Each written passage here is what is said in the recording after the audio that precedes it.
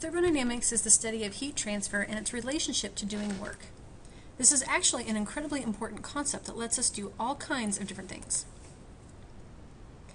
Taking each different type of energy change into account, we can then apply those ideas to heat engines.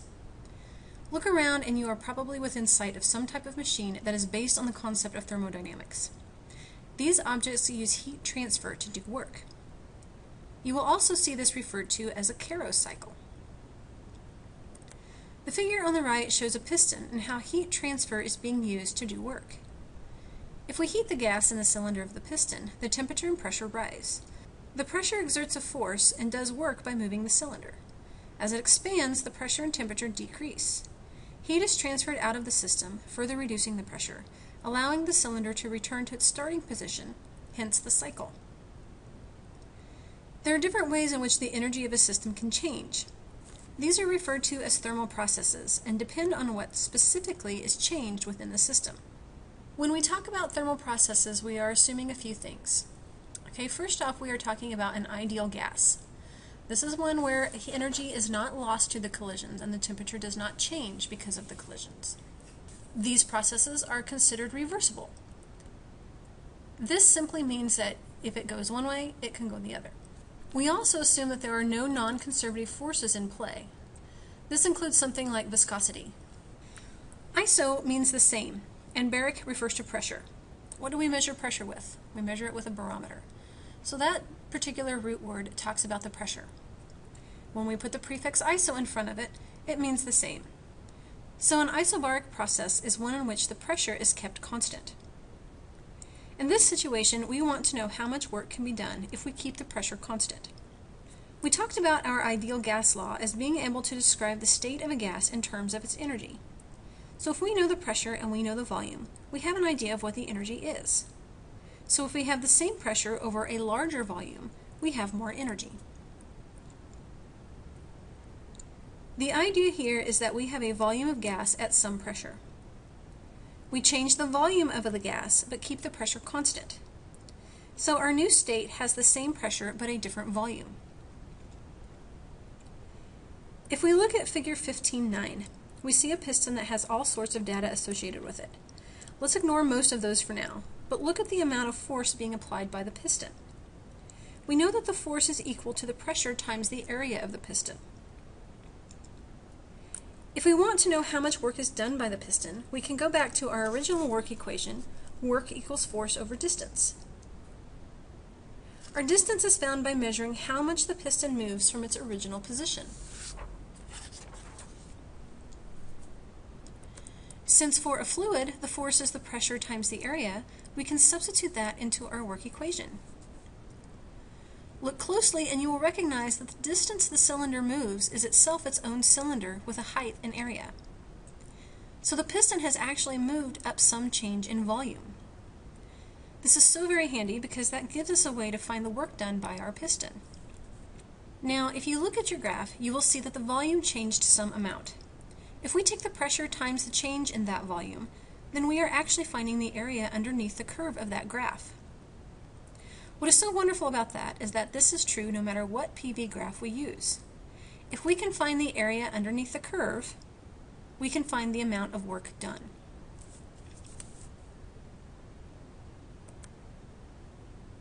Remember, ISO means the same. When we put that prefix in front of the word choric, we refer to a volume that stays the same. So an isochoric process is one in which the volume is kept constant. So we have a cylinder in which we cannot change the volume. If we add heat into it, what happens? It gets hot, that's it. There is no work done because nothing changes position. If we look at this in terms of our graph, we can see that if we do not change the volume, we get a vertical curve. So if this volume does not change, the work done is zero. Another way to change the energy of a system is called isothermal. Iso again means the same, and thermal refers to temperature. So in this situation, the temperature of the system does not change. This is done by putting the system into an environment where the temperature is kept constant. A common way to do this is to put the system into what is called a heat bath. A heat bath is a fluid that is kept at a constant temperature to help keep the temperature of the system from changing. This means that we are adding heat to our system to keep that temperature constant. In this case, we start our gas at a certain pressure and volume A, and we change it to a different pressure and volume of state B. If we look back at our ideal gas law, we can see that the number of particles stay the same, and that is along with a constant in the constant temperature. So what we have left is the product of the pressure and the volume. We know from before that this is an inverse relationship. So we get more of a curve for our change. This line itself is called an isotherm.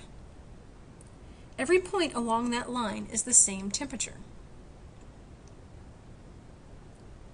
Remember, the area under the curve is the amount of work done. Since this is a straight line, we can't just multiply pressure and change in volume. This actually involves calculus. For our purposes, we will not get into the integrals, but just show what we end up with. nkt times the natural log of the ratio of the final volume to the initial volume. Scary, I know.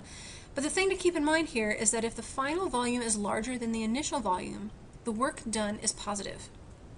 If the final volume is smaller than the initial volume, then the work done is negative. So expanding gas does positive work, and contracting gas does negative work.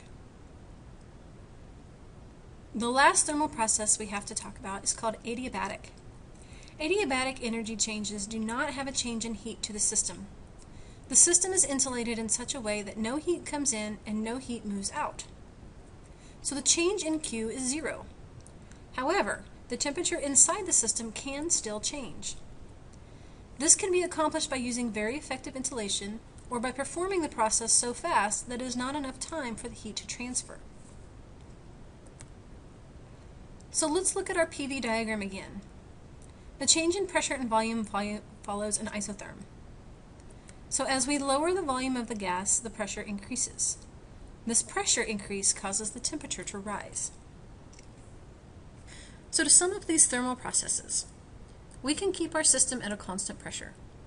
In this case, the work done is equal to the pressure times the change in volume.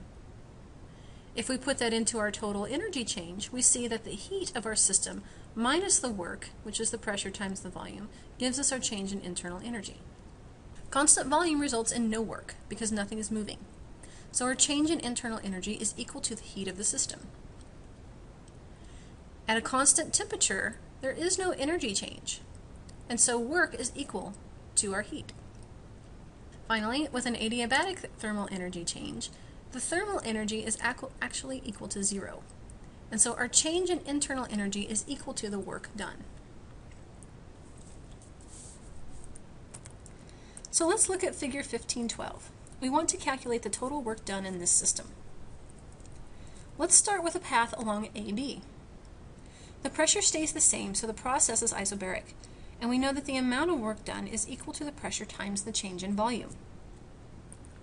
We are given the change in volume as well as the pressure, so we just find the product of those two terms to be 750 joules. BC follows an isochoric path since the volume does not change. This means that the work for this section is 0.